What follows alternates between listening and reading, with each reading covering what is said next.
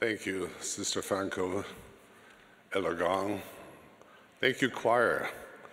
Thank you, President Nelson, First Presidency, for already a wonderful General Conference week and weekend.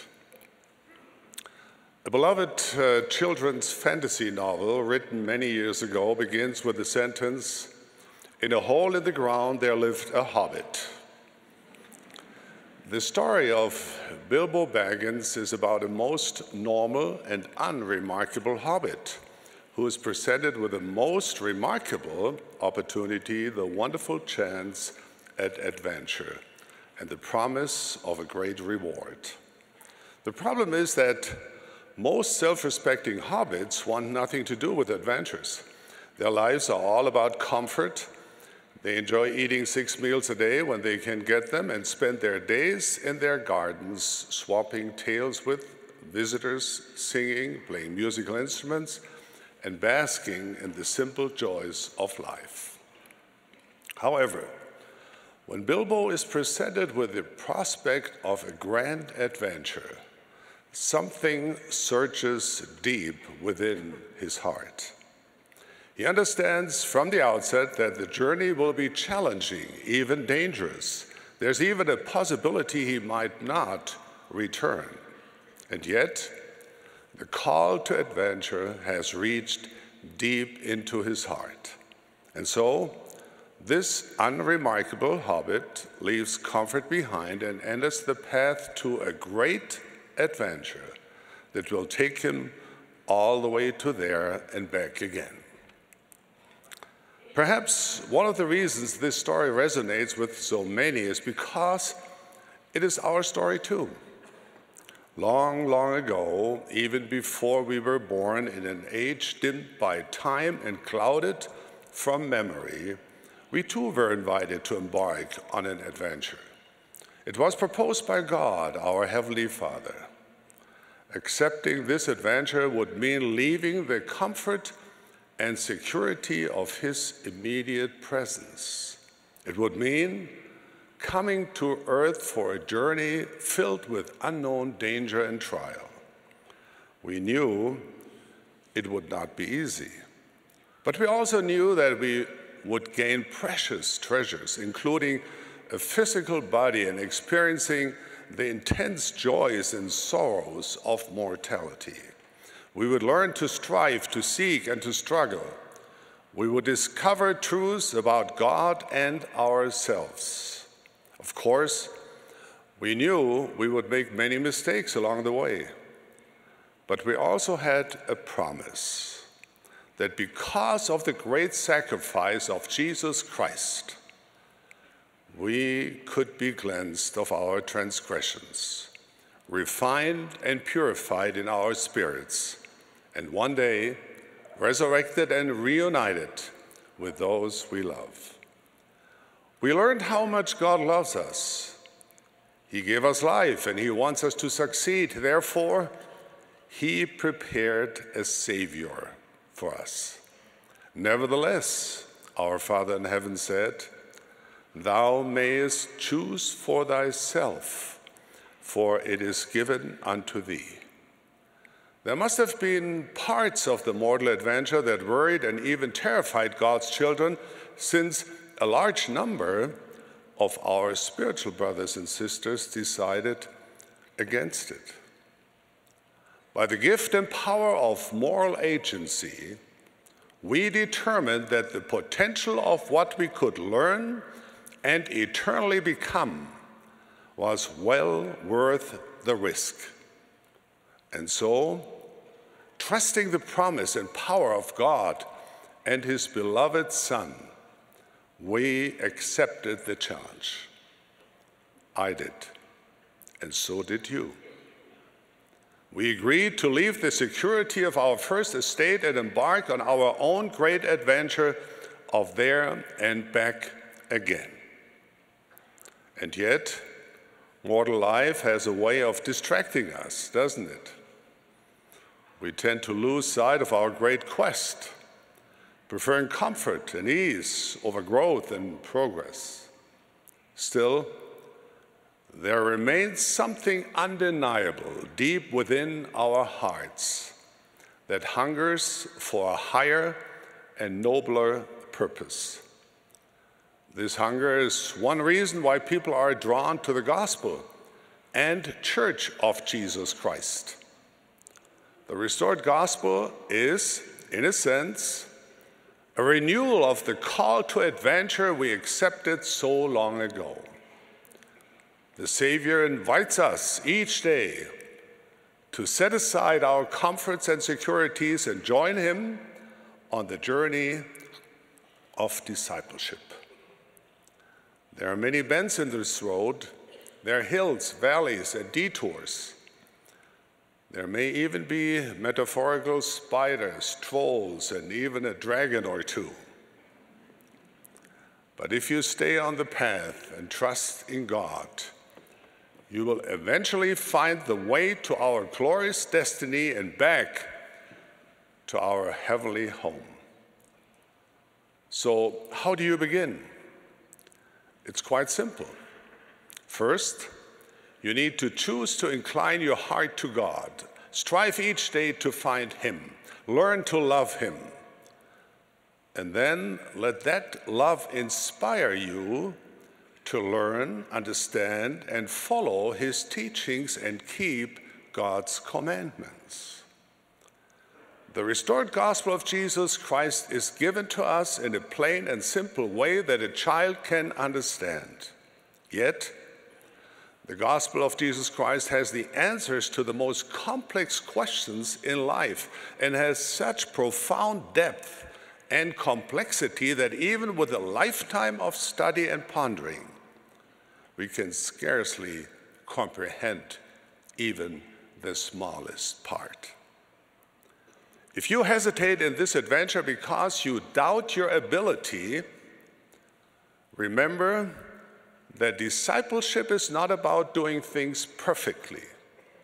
It is about doing things intentionally. It is your choices that show what you truly are, far more than your abilities. Even when you fail, you can choose not to give up, but rather discover your courage, press forward, and rise up. That is the great test of the journey.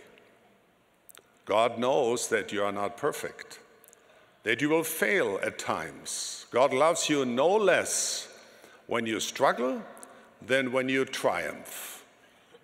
Like a loving parent, he merely wants you to keep intentionally trying. Discipleship is like learning to play the piano. Perhaps all you can do at first is play a barely recognizable rendition of Chopsticks.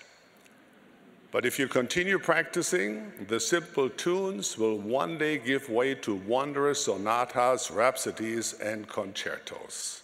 Now, that day may not come during this life, but it will come. All God asks is that you consciously keep striving. There's something interesting, almost paradoxical, about this path you have chosen. The only way for you to progress in your gospel adventure is to help others progress as well.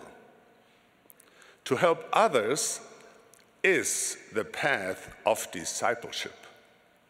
Faith, hope, love, compassion, and service refine us as disciples. Through your efforts to help the poor and the needy, to reach out to those in distress, your own character is purified and forged. Your spirit is enlarged, and you walk a little taller. But this love cannot come with expectations of repayment. It cannot be the kind of service that expects recognition, adulation, or favor. True disciples of Jesus Christ love God and his children without expectation of something in return. We love those who disappoint us, who don't like us, even those who ridicule, abuse, and seek to hurt us. When you fill your hearts with the pure love of Christ, you leave no room for rancor, judgment, and shaming. You keep God's commandments because you love Him. In the process, you slowly become more Christ-like in your thoughts and deeds. And what adventure could be greater than this? The third thing we strive to master in this journey is to take upon ourselves the name of Jesus Christ and not be ashamed of being a member of the Church of Jesus Christ. We do not hide our faith. We do not bury it. To the contrary, we talk about our journey with others in normal and natural ways. That's what friends do. They talk about things that are important to them, things that are close to their heart and make a difference to them. That's what you do. You tell your stories and experiences as a member of the Church of Jesus Christ of Latter-day Saints. Sometimes your stories make people laugh. Sometimes they bring them to tears. Sometimes they will help people to continue in patience, resilience, and courage to face another hour, another day, and come a little closer to God. Share your experiences in person, on social media, in groups, everywhere. One of the last things Jesus told his disciples was that they were to go throughout the world and share the story of the risen Christ. Today, we too joyfully accept that great commission. What a glorious message we have to share. Because of Jesus Christ, every man, woman, and child can return home safely to their heavenly home and there dwell in glory and righteousness. There's even more good news to share. God has appeared to men in our day. We have a living prophet. May I remind you that God does not need you to sell the restored gospel or the Church of Jesus Christ. He simply expects you to not hide it under a bushel. And if people decide the church is not for them, that is their decision. It does not mean that you have failed. You continue to treat them kindly, nor does it exclude that you invite them again. The difference between casual social contacts and compassionate, courageous discipleship is invitation. We love and respect all of God's children, regardless of their position in life, regardless of their race or religion, regardless of their life's decisions. For our part, we will say, come and see. Find out for yourself how walking the path of discipleship will be rewarding and ennobling. We invite people to come and help as we try to make the world a better place. And we say, come and stay. We are your brothers and sisters. We are not perfect. We trust God and seek to keep His commandments. Join with us, and you will make us better. And in the process, you will become better as well. Let's take this adventure together.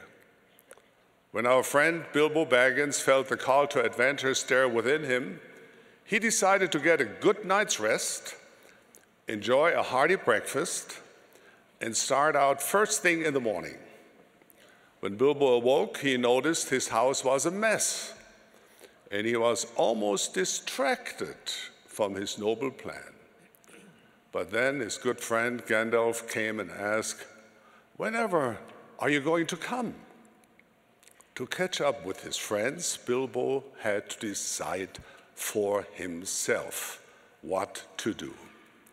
And so, the very normal and unremarkable hobbit found himself darting out his front door to the path of adventure so quickly that he forgot his hat, walking stick, and pocket handkerchief. He even left his second breakfast unfinished. Perhaps there's a lesson here for us as well. If you and I have felt the stirrings to join the great adventure of living and sharing what our loving Heavenly Father has prepared for us a long time ago, I assure you, today is the day to follow God's Son and our Savior on his path of service and discipleship. We could spend a lifetime waiting for that moment when everything lines up perfectly. But now is the time to commit fully to seeking God, ministering to others, and sharing our experience with others. Leave behind your hat, walking stick, handkerchief, and messy house. To those of us already walking that path, take courage, compassion, have confidence, and continue. To those who have left the path, please come back. Join again with us. Make us stronger. And to those who have not yet begun, why delay? If you want to experience the wonders of this great spiritual journey, set foot upon your own grand adventure. Speak with the missionaries. Speak with your Latter-day Saint friends. Speak with them about this marvelous work and a wonder. It's time to begin. If you sense that your life could have more meaning, a higher purpose, stronger family bonds, and a closer connection with God, please come, join with us. If you seek a community of people who are working to become the best versions of themselves, help those in need, and make this world a better place, come, join with us. Come and see what this marvelous, wondrous, and adventurous journey is all about. Along the way, you will discover yourself. You will discover meaning. You will discover God. You will discover the most adventurous and glorious journey of your life. Of this I testify, in the name of our Redeemer and Savior, in the name of Jesus Christ. Amen.